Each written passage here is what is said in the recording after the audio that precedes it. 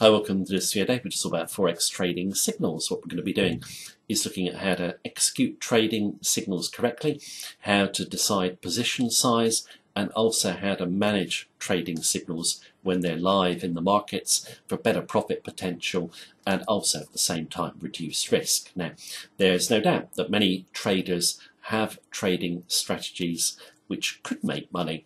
However, they fail to make money with their strategy just simply because of the way they place and manage their trading signals. Now, what I'm going to do is give you in this video 12 lessons from some of the great traders of all time.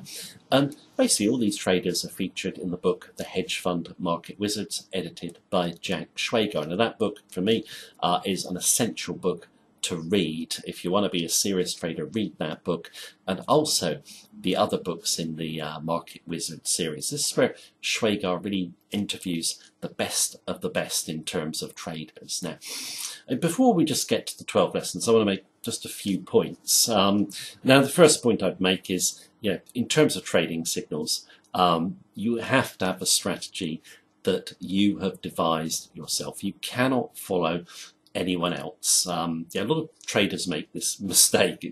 Managing someone else's trading signals, forget it. You need to have signals that you believe in, a system that you're confident in. To basically follow trading signals. With discipline. You're bound to have a drawdown period.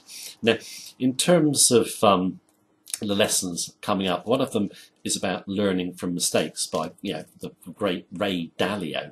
I've actually made one mistake on this video and I've lost the raw file, so I'm just going to tell you what it is. On the first quote from Steve Clark, I have used the word can. Of course it should be can't. Now I've learned from that mistake. Next time I'll back up the raw file.